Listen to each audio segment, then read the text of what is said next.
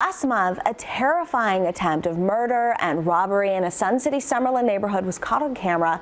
That suspect is now behind bars. And for the first time, Metro is here giving us details about this arrest. We are joined by Officer Larry Hadfield and Deputy Chief Nick Farisi. Thank you both so much for joining us. Thanks for having us. Thank you. Absolutely. So one thing we wanted to talk about was, of course, this case just took the community by storm. People were really angry that this could happen and in our neighborhood. So the community really came together and helped Metro out. Can you guys talk a little bit about that? Yeah, I think, first and foremost, if you watch that video, you see somebody fleeing. They're clearly trying to get away from this person.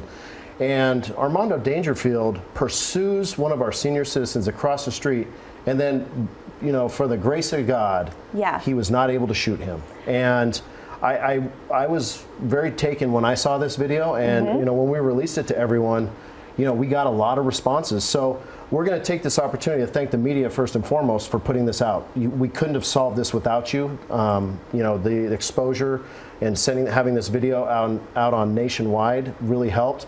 And today I brought Deputy Chief Nick Farisi to speak about the procedures and how much manpower we did and the processes of how we got this individual into custody. And it was really, you give credit to the media, but it's really the viewers and people who see this video and want to take action, because it is really just unfathomable that somebody could target a senior citizen like this. So that really hit the hearts of people, and they helped you guys out. Absolutely. That video started it, and with the Ring doorbell video, but then we reached on the Sun City community. That's 8,000 plus members.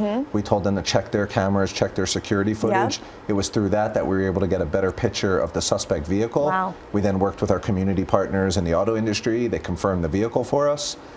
We worked major case protocol, which basically means we put a lot of resources around the clock, canvassed for further video, and that's where we got better pictures of our suspect now that we knew what car we were looking for.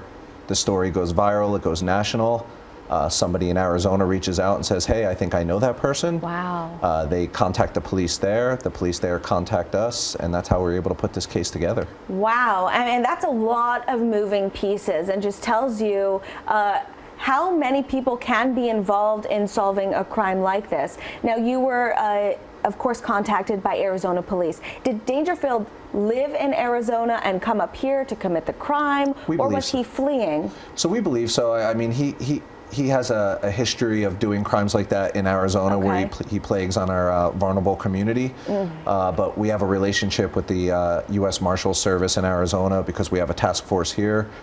So between that partnership, we were able to get that information over to them, and that task force that's comprised of several agencies in that area, Mesa, Tempe, was able to get him into custody for us. And so what's next for Dangerfield? So right now we're working on extradition. He's looking at some serious charges here to include attempt murder, 2 counts of robbery, burglary with a firearm, kidnapping.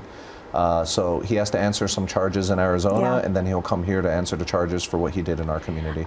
Does the fact that he targeted a senior citizen add anything to his charges? Yeah, so that'll be enhancements because of the age of the victim, where there'll be enhancements at sentencing because of that. Okay. And any indication that he's committed crimes here in Las Vegas or Nevada prior?